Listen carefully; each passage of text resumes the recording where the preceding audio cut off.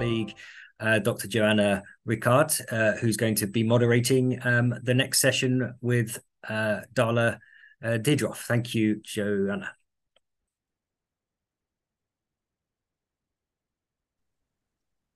Thank you very much, Bruce. It's a pleasure to be here moderating the session. So this is our last session.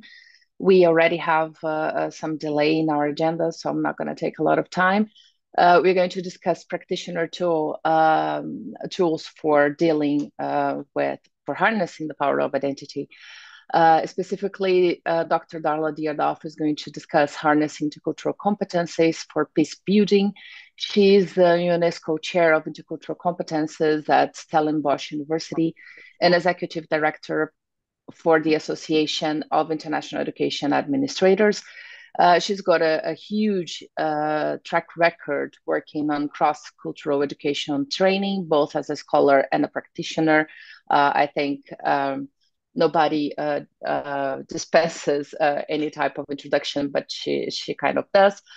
She's got several books on development of intercultural competences in educational environments and more than 20 years of practice work on applying those tools. So with no further delays, I'm going to pass the word to her. Thank you very much, Dr. Darla, for being here, for talking to us today. Thank you so much for the invitation to be with you. And I very much enjoyed the presentations and have been learning a lot. So thank you again so much. So yes, I'm excited to share with you a bit about looking at the intersections of intercultural competence and peace building, and in particular to share with you a tool that UNESCO has been using around the world called UNESCO Story Circles. And so I think I'll just speak with you a bit about this process and then welcome your comments or questions and if we have time. So as you heard that the UNESCO Chair of Intercultural Competence at Stellenbosch, we're specifically looking at the intersections of intercultural competence with peace building, with gender equality, and with climate action. And we've been doing a project together with UNESCO on looking at expert consultations in different regions around the world on the intersections of intercultural competence and peace building, which has actually not been examined nearly to the extent that it needs to. Intercultural competence is a topic that I've been working on for over the last decade. And essentially, the question is really to look at what is necessary for us to get along together as humans. In the end, that's what intercultural competence is all about. What is necessary for us to get along together as humans? And that has resulted in an intercultural competence framework and looking at some of the basic pieces of that framework having to do with respect, with being able to see from different perspectives, with listening. And we use that framework as a basis for the UNESCO Story Circles.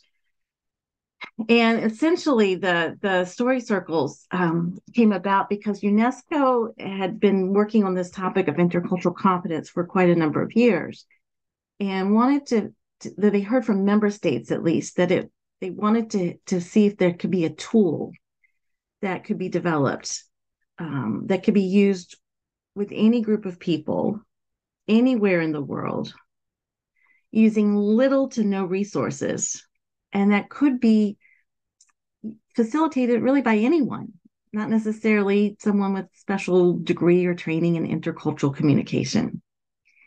And so we began to look at different existing tools, and none of those really fit the criteria that UNESCO was looking for.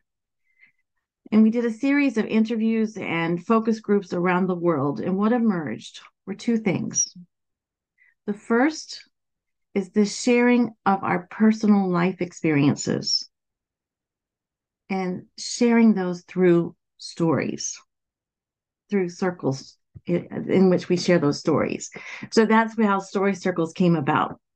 And it's important to recognize that stories and circles have existed, obviously, since the start of humans.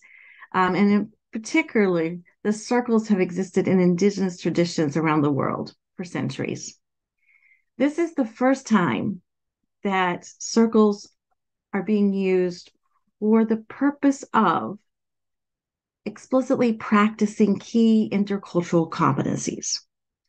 And we recognize that circles are used in many different ways in societies around the world.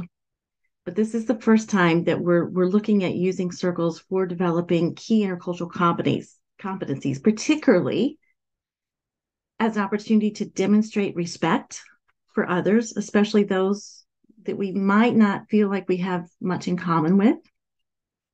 Second is an opportunity to practice listening, but not just any kind of listening. It's about practicing this listening for understanding. Because as humans, we typically listen usually for response or for judgment.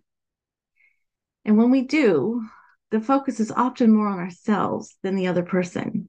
How will I respond to you? What is my opinion of what you're saying? But in listening for understanding, we focus 100% on the person speaking, on the words they are saying, on how they are saying those words, and the nonverbal communication, which is a very important part of the message.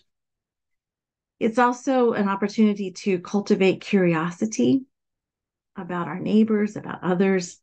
It's a way of increasing our own cultural self-awareness, of developing empathy, which is a key part of intercultural competence, and ultimately in building relationships, deeper relationships with each other. So those are the goals, the purpose of these UNESCO story circles. Now, storytelling, of course, also certainly existed and has been talked about today, existed for as long as humans have been around. But in this case, this is not storytelling for performative purposes. This is about sharing of one's own life experience. And that's a very important distinction to make. And these stories, these personal life experiences, are shared through a structured yet adaptable protocol. And that structured protocol is outlined in an open access manual that's available for download online. This is called Manual for Developing Intercultural Competencies Story Circles. You can see that very easily. And it's available in over 6 different languages. And the protocol is outlined in that manual. It follows 3 rounds. The first 2 rounds being sharing of one's own life experience, and the third round being one of affirmation. And that has been a very transformative experience for many. And in fact, one person who participated in these story circles said it's the first time in his life that he had ever felt heard. And so this can be an incredibly empowering experience to go through a UNESCO story circle experience. It takes about 90 minutes to run a UNESCO story circle, and the outcomes that we see from that amount of time, 90 minutes in a story circle, far exceed the outcomes that we see in a half to full day intercultural training. These UNESCO story circles have been done both in person. Pre-pandemic, we were able to pilot these UNESCO story circles in all 5 UNESCO regions around the world, including in Harare, Zimbabwe. And then with the pandemic, we were really glad to be able to take these story circles online and to run them virtually through Zoom. And since then, the story circles have been used to train United Nations staff, UNHCR staff, peacekeepers in Mali. They've just been used in so many different ways with healthcare professionals, with educators, with students, both in formal learning settings and in non-formal learning settings. And we've been very pleased with the outcomes and the results of what happens for those who participate in UNESCO Story Circles. And similar to the film that we experienced here today, the power is in the fact that it impacts not just the head, but the heart. And it connects participants so deeply through emotion in the sharing of their own life experiences. UNESCO would like for this methodology, this intercultural methodology, to be used widely. As the UNESCO Chair on Intercultural Competences, as the chair holder, we will be using and taking UNESCO Story Circles out across South Africa and the continent. We've already done several train the trainer events within South Africa. And we're looking forward to working with colleagues and with our African partners and others across the continent to continue to train facilitators of story circles. Some of the lessons that we've learned in running these UNESCO story circles, the participants have told us that they have learned, is the importance of seeking first to understand, which is a cornerstone to peace building. Connecting, that we can connect deeply through each other's stories. They've talked about the aha moments of practicing listening for understanding, which we don't do enough of as humans. The importance of assuming positive intent as we listen to each other's stories, and entering into these interactions with respect and cultural humility, recognizing that we don't know all that there needs to be known about each other, and there's so much more to learn. And these UNESCO story circles become one way of doing that. So that's a brief introduction to UNESCO story circles. I want to end by extending to you an invitation to join one of the UNESCO Chair's partners, where you and that is the partner is World Council on Intercultural and Global Competence. It's free to join, and in the World Council are a large number of facilitators of UNESCO story circles, and there's a special forum there where facilitators can connect with each other as they take this methodology and use it in various contexts around the world. I also want to mention that UNESCO also has a number of different excellent resources on UNESCO story circles, including a practitioner community there for those who are trained officially through UNESCO. To join the World Council, you would go to iccglobal.org and just complete the brief online form to receive an invitation link to World Council's workplace. And there you'll find many other facilitators of UNESCO story circles. I also invite you to connect with me through LinkedIn, and I can put my email address in the chat as well. But we're super excited to be able to continue working with colleagues and with partners across the continent and around the world, and bringing UNESCO story circles into communities. And as a step in the peace building process, and a step toward bridging divides, and in the end, embracing our shared humanity together. Thank you so much, and it's an honor to be here with you.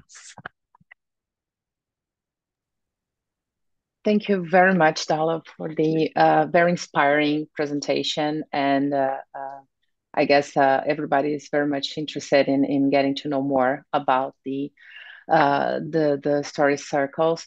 At this point, unfortunately, we don't have a lot of time to discussions, but I'm really, really glad that you suggested sending over your email and connecting with you through LinkedIn so people can continue this conversation, because this is obviously a conversation, shouldn't stop here. Please, everybody, pay attention that Darla has just sent off her email in the chat, and also we have in the chat the open access book in which she gives the whole protocol of the story circle. You can also access this. So I am handing over now to Bruce so that we can finish the wrap-up session of this day. Thank you very much, Darla, for participating and for everything you shared with us.